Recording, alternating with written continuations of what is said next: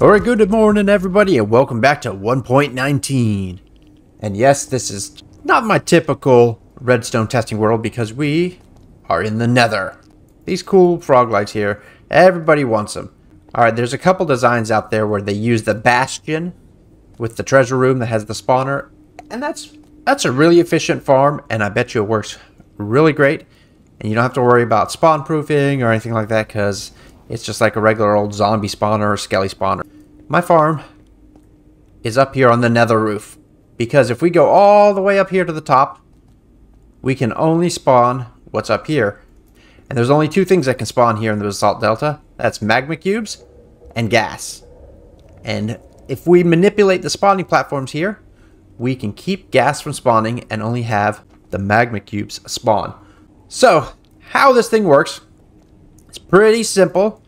It's just like everybody else uses some powdered snow to break the large magma cubes into smaller magma cubes. And these frogs eat them up, and there is a minecart going back and forth here. Here we have 4 spawning platforms, and they all go towards the iron golem. The aggro range of the magma cubes is 16 blocks. So this is actually 15 blocks because I didn't want one getting stuck back there in the corner. And he goes towards the iron golem. And they fall down to their death and get froze to death. And then the frogs eat them up. There's no rhyme or reason which frogs eat what.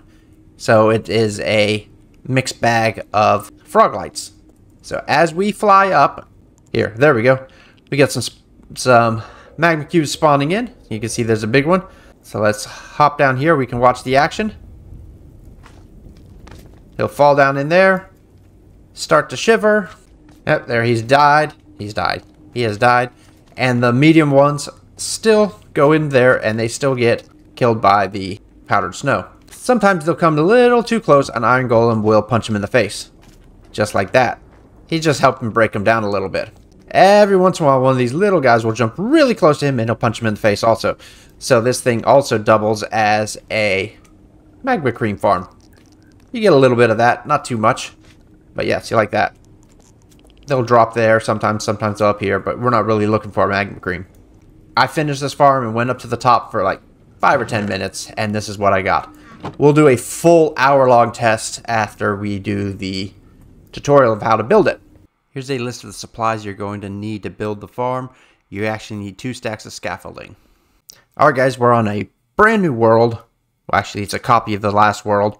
Alright guys, we've jumped into survival mode. Oh, how convenient. We spawned in a basalt delta and there's a ladder going straight up.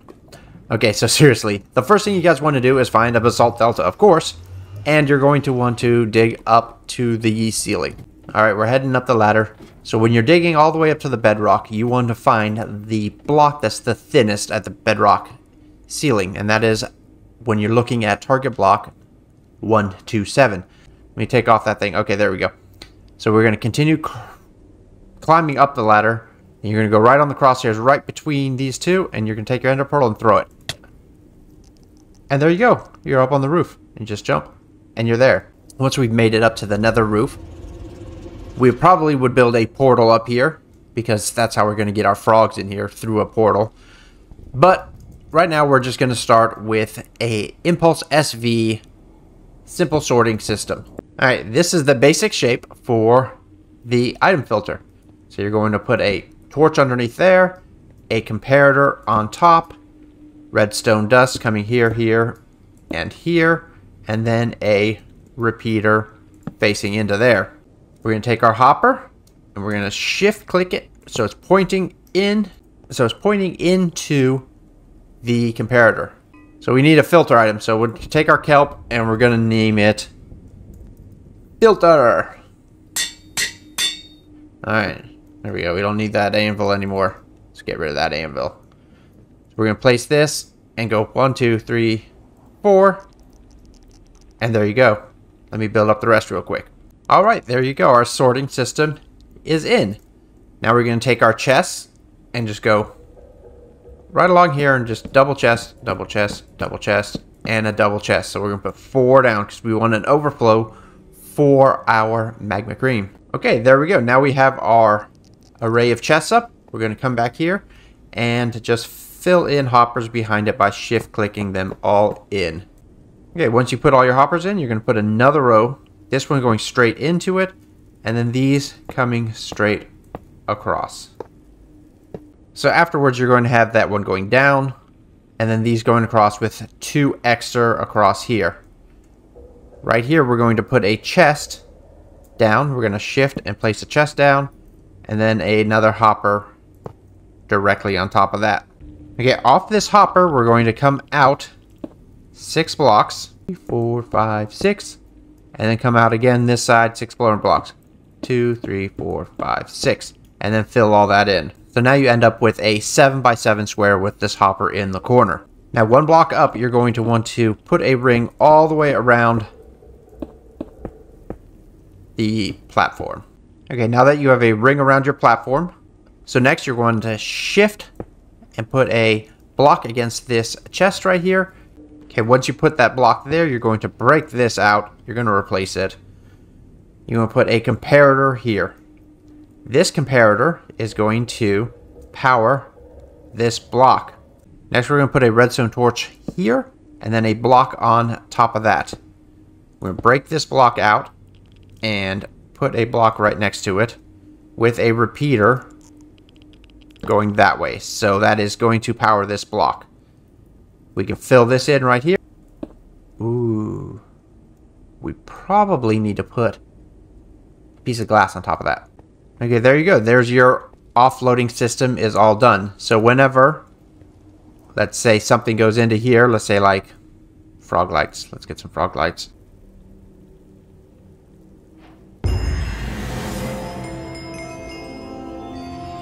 Huh. Oh, look. I got an achievement. Look at that. Okay, so we're going to drop these in here. Drop all those off.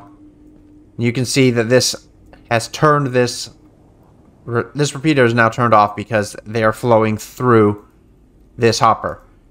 And they are now starting to load these up.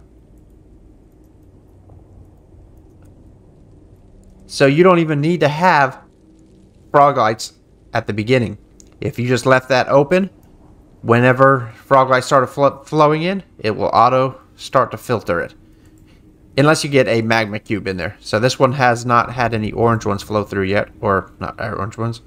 Any pearlescent ones flow through. Once the pearlescent ones flow through, it can't go into this one. And it can't go into this one. So it'll fill into this one and it will set the filter. And as you can see, there it goes. And it's setting the filter, and the rest will drop here. I'll probably cut all that out. Okay, so now we need to work on the pickup system. We're going to need our powered rails, our unpowered rails, and some levers. And of course, a hopper minecart. So we're going to start by putting a non-powered rail here, and a powered rail all the way this way. And then non-powered, non-powered, and powered, powered, powered, powered. And let's go all the way this way. Now for this ending, we just go powered straight into the wall. And here we're going to put our last powered one there. Second block back, which is right here, we're going to put our levers. And you can see everything is powered. So now when we put our hopper minecart down, it starts to go. And it will continually run back and forth.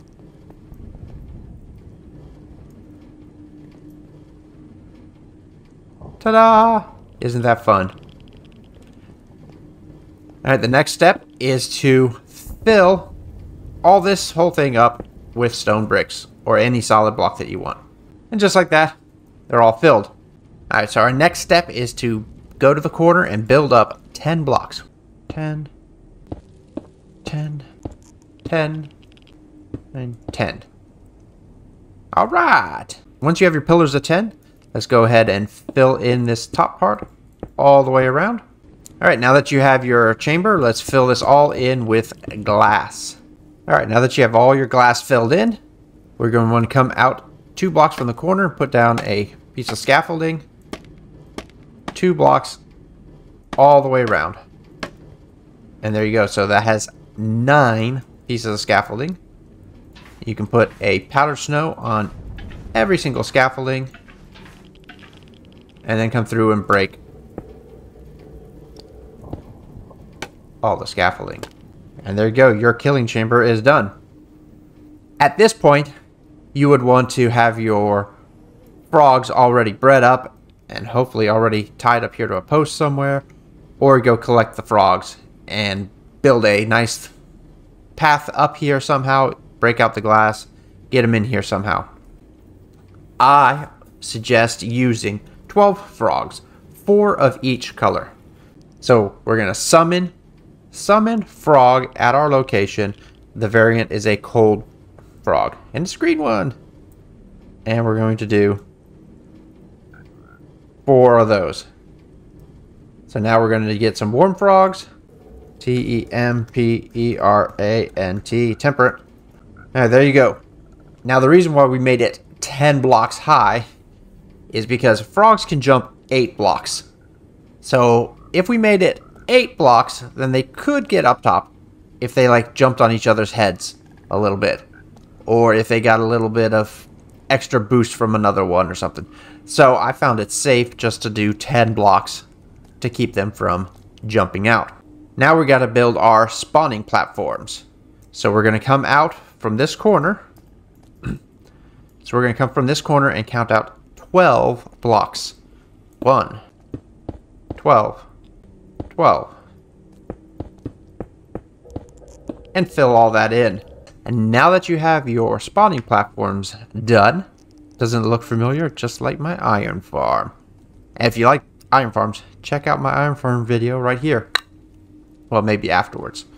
Next thing we want to do is we want to keep gas from spawning, and we want to keep the magmas contained in this area. We don't want them hopping off the sides or anything like that. The silly magmas. So we're going to come along this side here and come up 4 blocks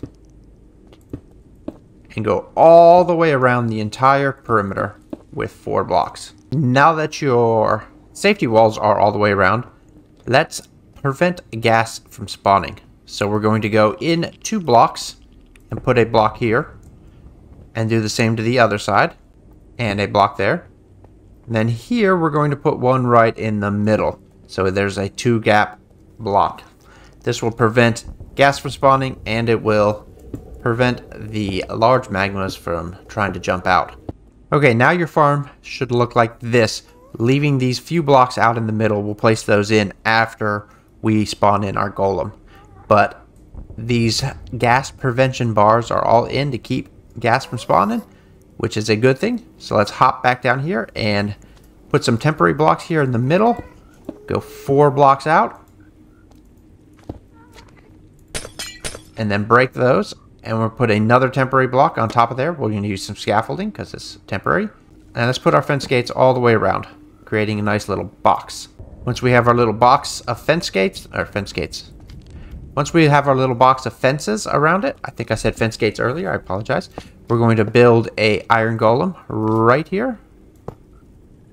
Before we put the carved pumpkin on his head, we're going to break this block underneath it. So when he forms, he will fall straight down.